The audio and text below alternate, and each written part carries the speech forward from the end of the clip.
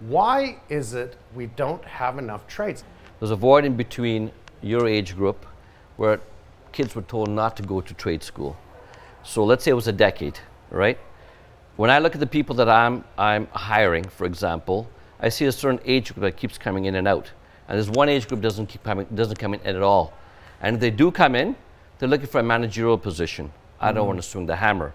Do you have something that's app-based? Can I do this? Can I do that? And I'm thinking to myself, there was at least a decade in between where, even in my upbringing as being South Asian, you're always told to be an accountant, a doctor, a lawyer.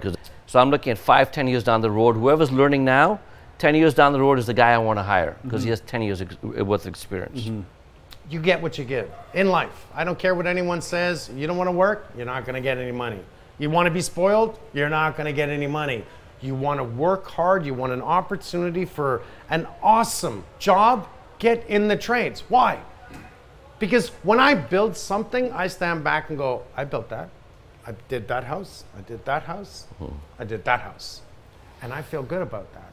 And I made good money doing it because I worked morning till night.